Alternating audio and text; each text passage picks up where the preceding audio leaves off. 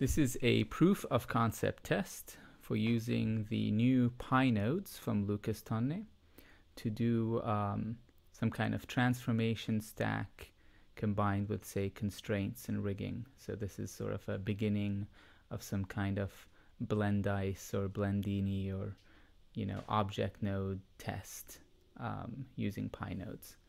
And all it does right now is have a transform input and a transform output, and you can copy the transformation from one object to the other. So right now it doesn't look too special, but this is the very beginning, and I'm sure it'll do cool stuff soon.